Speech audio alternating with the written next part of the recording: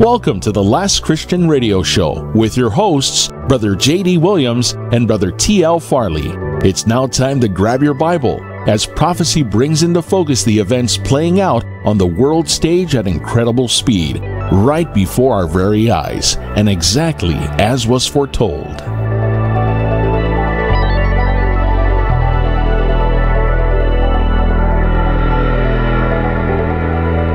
Well, good evening, everybody, and welcome to another edition of the Last Christian Radio Show. We're glad you're here.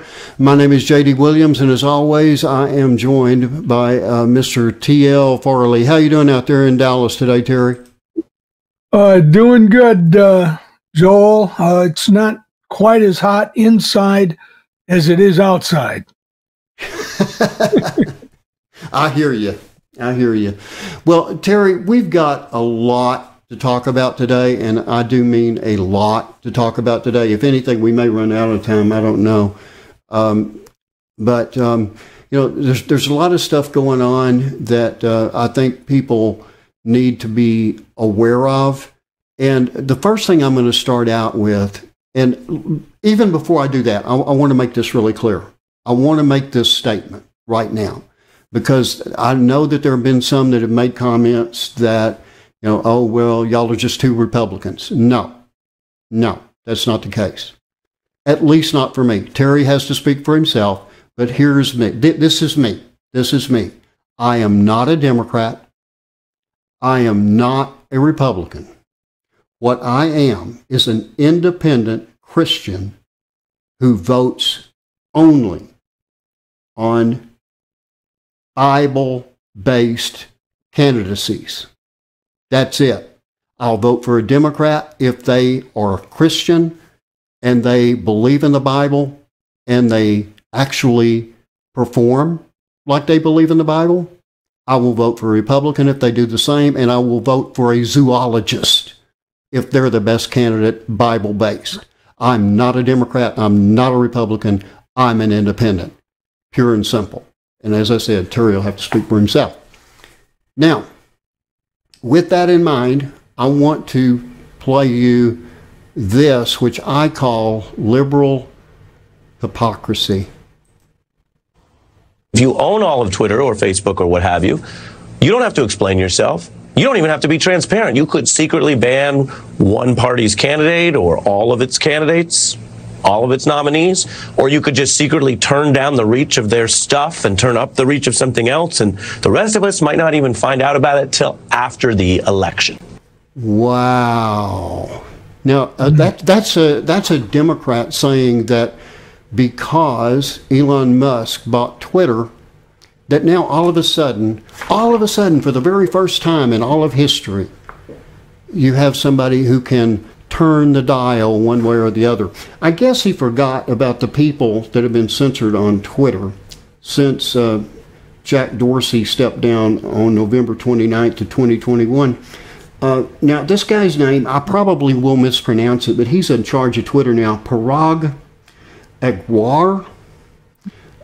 He immediately began to purge Twitter of its remaining conservative user base. Now, among those, of course, we all know is President Donald Trump. That's no secret. There's also a group called Project Veritas that has been bumped off of Twitter. I've got a list here, and I couldn't even begin to go through them, but a couple of names that you might recognize here. Mike Lindell, the CEO of MyPillow. There's something like 70,000 accounts that have been permanently suspended for engaged in sharing harmful QAnon-associated content. Let's see. There's been mathematicians, White House strategists. Like I said, I'm just going through a list here. It is extensive. But mainly 90% or more belong to the Republican Party and are, well, they don't follow the Twitter guidelines. What do you think of that, Terry? Well, it's unfortunate that there are guidelines of that kind in America. We're supposed to have a place in public communications where you're allowed to say what you think. Right. You know, and certainly the Democrats say exactly what they think, but they don't want anyone else to speak that way. And I say that not just as a Republican. I do vote Republican, but I'm not against voting for an honest man who's a Christian, who's a good man. But I can listen to people. There are Republicans, rhinos we call them, that I wouldn't walk across the street to shake hands with. Right. I don't understand why they're even in the party. Well, they're in the party. I can tell you exactly why they're in the party, because the location where they are supports Republican candidates, and if they listed themselves as what they truly are, a Democrat in the disguise of a Republican, they couldn't win. So of course they choose to list themselves at the Republican Party and then immediately support all of the propositions of the Democrats. But I don't want to get too deep into that. I do not want to get too deep into that. Now here, this is something I'm going to run a couple of these back to back, okay? And then we'll discuss them both, and we'll go from there. But just listen to this, because it's pretty amazing. In what case would it be appropriate to perform irreversible sex change surgery on kids? Those decisions are made by that individual in consultation with physician and caregivers, and no decision would be made without having consulted appropriately. Okay, now hang on just a second. That was by their HHS Secretary, Vaccaro. He says that kids under the age of 18 should be able to make a decision as to a sex change operation that is permanent and cannot be reversed. That's one. Here's the next one. If they drive Title 42 to be abolished a week from today, they will have helped destroy the Biden presidency. I think it would be a self-inflicted injury of a monumental dimension, and the reverberations might result in a rout in November and, more importantly, in 2024. I think that with inflation, with immigration, with crime, the Democrats are doomed, except for one thing. This leak in the Supreme Court of the abortion decision has changed the political calculus in this country. Yeah, it has changed the political calculus. I told you in a radio show not too long ago that they were going to use this as their primary campaign issue, and I think that they have followed through on that. Now, before we go on, and believe me, this is the last political thing, okay? It really is. The last political thing. I'm going to do a new show, Terry, on Revelation Radio. That's revelationradio.net for those of you keeping up with that. I'm going to start a new show, and I'm just going to play you the intro, okay, to let you know that Christians can have fun too, okay? Christians can have fun. There's nothing in the Bible that says Christians can't have fun, and this new show is, well, it's based on fun, okay? It's based on fun because America's gotten way too serious, and it's, you know, it's depressing. It's depressing. Here we go.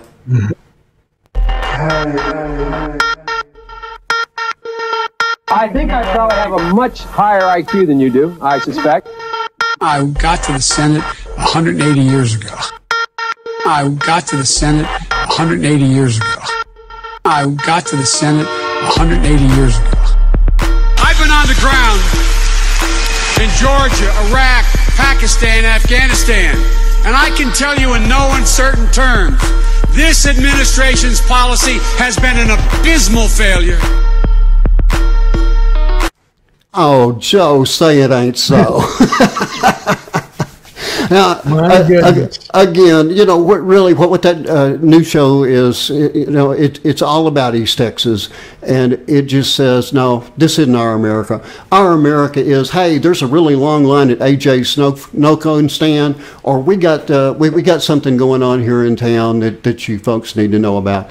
It's just a lot of fun and games is all it is, and I throw that in there to kind of give us a break. Give us a break from all of the stuff that just irritates us to death. But we do have some serious things that we do have to get into. And first of all, do you think that abortion thing, do you think that could turn the election, Terry? Do you think that could turn the 2022 election? I certainly think it could have an influence. However, I'm far more concerned with what is going to take place behind the scenes. We have a fairly good report of what took place in 2020 in reality, but it didn't matter. And that's where I'm concerned.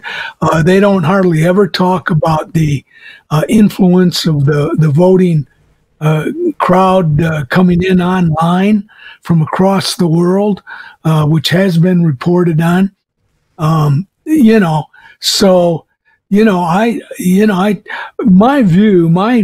full, complete view, though, is really focused on the rapture and on the Word of God. Yeah, well, let's get to that season. Let's get to that. Let's get to that right now, because we mentioned it in the last show that Finland was talking about joining NATO, and so I think this begins to tie into Scripture. So Sweden is now doing the same thing. Listen. The government has decided to inform NATO that Sweden wishes to become a member of the alliance. There is not an immediate threat to Russia with the inclusion of those countries, but the expansion of military infrastructure over that territory will obviously call for our response.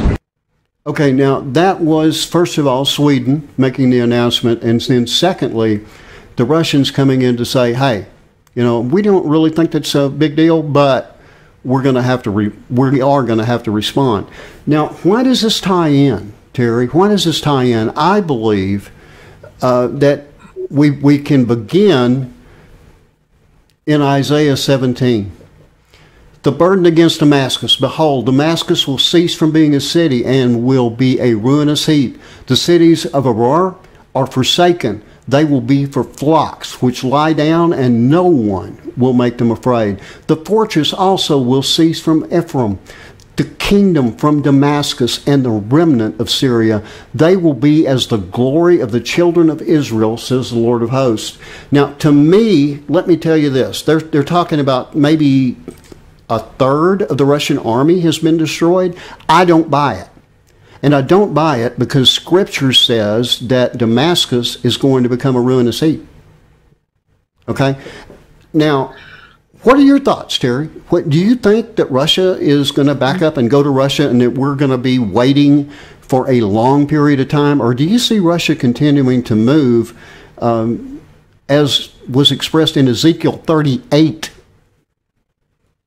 Yeah, I believe the tip-off for us is the passage that tells us that God is going to put a hook in the jaws of Russia and move them forward. They're not going to be inspired to do this. They're not going to be taking political action on their own or whatever.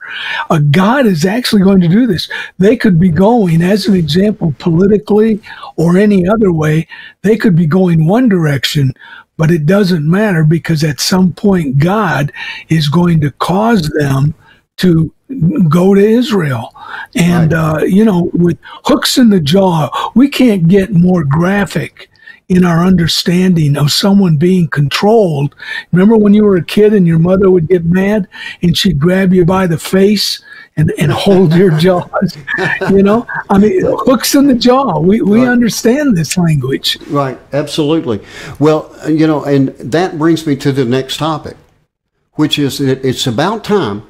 We're coming down to it now, okay? The United States is going to have to start to make a decision of what they want to do with Israel. Are we on their side or are we not? Let's listen to this.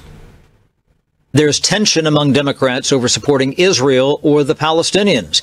Increasingly, progressives and members of the Squad are backing the Palestinians. They want to hold the U.S. accountable. We cannot remain silent when our government sends $3.8 billion of military aid to Israel that is used to demolish Palestinian homes. Top Democrats like Steny Hoyer and Chuck Schumer are among the biggest backers of Israel in Congress. Some Democrats believe the U.S. must help Israel battle Hamas. Throughout history, the Jew has never been safe. Now is the time to stand with Israel. The White House is trying not to take sides inside the party. We support their ability to have different points of view, but we are approaching it through the prism of how we feel we can come to a most effective outcome. What was that? What did she say? What did she say? Yeah, that's double talk. I mean, that. I get, maybe the wind is blowing from the north, so we have that answer today. No, the wind changed. It went from the south, so we have to change direction again. Look, these people have got to tell us what's really going on. But how does it tie to Scripture? Okay, it ties to Scripture. Let's look at this, for instance. Let's look.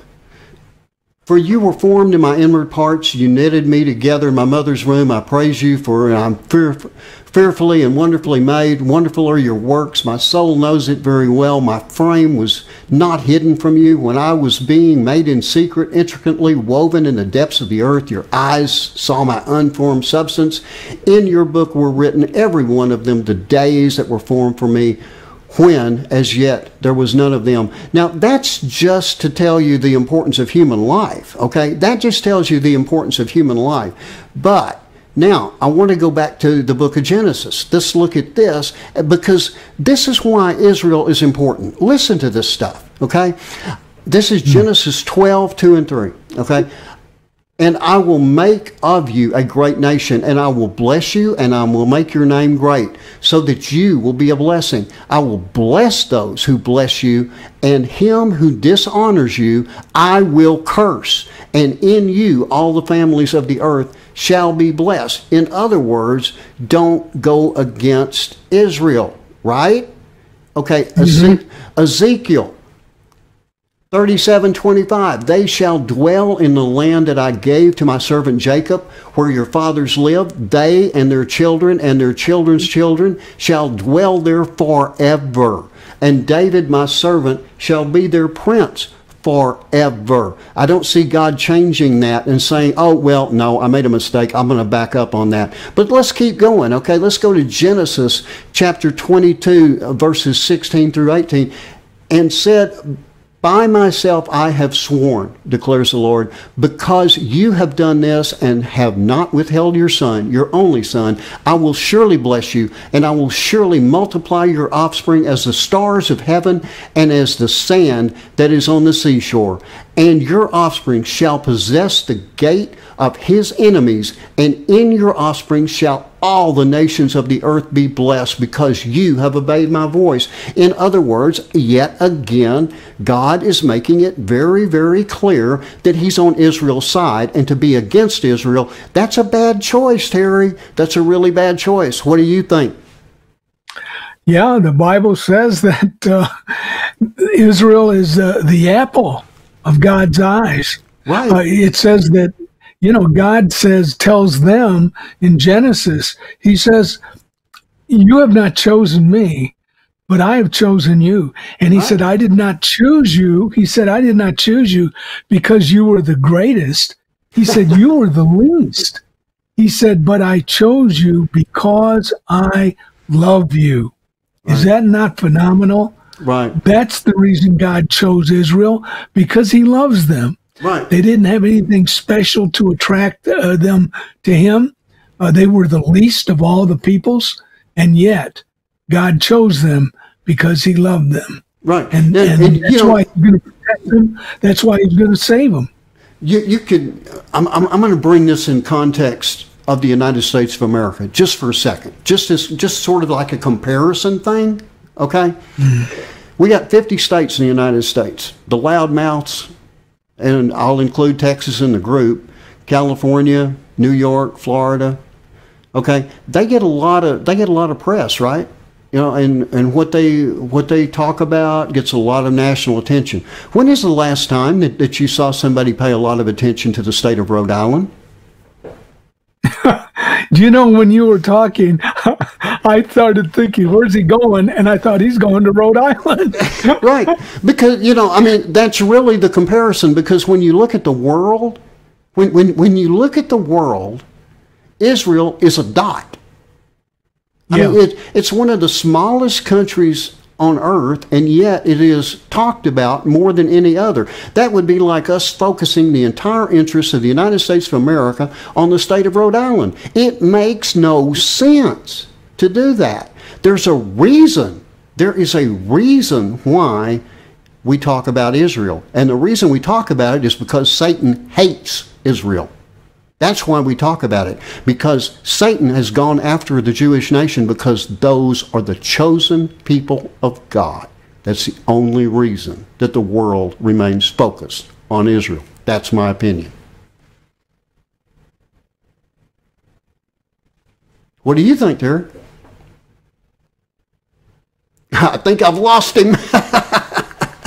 This happens occasionally when you're doing a live show. So, anyway, Terry has been knocked offline, so what I'm going to do now is let you know a little bit about Terry and what he brings to this show when he's with us, and that is his Eye of the Storm segment. Now, he has that on revelationradio.net every Sunday at 7:30, but Terry has spent a tremendous amount of time writing about the rapture itself. Not what happens before the rapture of the church, but what occurs at the exact moment of the rapture of the church. There has been, to my knowledge, not a single other book ever written strictly about the moment of the rapture. So I would highly suggest and encourage everyone to go out and grab a copy. It's called Blast Off Repeamore. It's in its 5th edition. And Terry details a great deal of that on his personal radio show. But in his book, which I was privileged enough to get a copy of, he really goes into a lot of detail. There's something like 1,350 different scriptures, and more than 25 different Bible versions were used to back up each and everything that he did. So I would highly recommend you do that. Now then, also this week, this Wednesday night at 7:30 p.m., I will be releasing the latest episode of the Last Christian podcast. You can find that at lastchristian.net or on any of the major podcasting platforms. And I always try to bring things into a biblical perspective. And I think that you're going to find this week to be very, very interesting. I'm not even going to tip you off as to what it's about, but it is going to be something that social media is not going to be thrilled about. Anyway, this show is always about locating that last individual to accept Jesus Christ as Savior, because just like there is a last play in any football game or any game of any kind, there is also that last individual to accept Jesus Christ as Savior before the moment of the rapture. Of course, people will be saved after it, but those people will come after the rapture of the church. And that's a position that you don't want to be in, because of the fact that you then have to go through those 7 years of tribulation, or at least a part of them. It is going to be extremely difficult to call yourself a Christian. And there's no reason to do it. Instead, all you need to do is simply ask God for the forgiveness of your sins. Tell Him you know you were a sinner, but that you know that Jesus Christ died for you. that he laid in the tomb for 3 days and then he rose again. He was seen by hundreds of people and then ascended to heaven to be with the Father. And he also told us he's coming back for his church. That's that rapture we were talking about. Followed by 7 horrendous years that you certainly do not want to be a part of and that you don't have to be. Simply pray to him and ask for your forgiveness and for his acceptance of you as a Christian. All you need to do is pray a simple prayer in your own words and simply ask in Jesus' name that you will be saved, and you will find that peace that surpasses all understanding. I can assure you, making the decision before the rapture is much preferred than making it after the rapture. We look forward to seeing you again this Thursday night at 7:30 p.m. right here. And we'll have Terry back, I hope. I don't think I've lost him forever in freeze frame there. But until then, please, if you have not accepted Jesus Christ yet, make that your number one priority. Nothing else really matters. And until Thursday night, everyone, thank you for joining us again for another edition of the Last Christian Radio Show. For Terry Farley, I'm J.D. Williams, and I wish you a wonderful night, and may God bless you, each and every one. Good night. Thanks again for joining us today for the Last Christian Radio Show. And be sure to tune in every Tuesday, Thursday, and Saturday from 7:30 to 8 p.m. Central Time right here on Revelation Radio. And don't forget to join us every Wednesday evening at 7:30 p.m. Central for the Last Christian Podcast, now available on all major podcast platforms and at www.lastchristian.net. Until the trumpet sounds.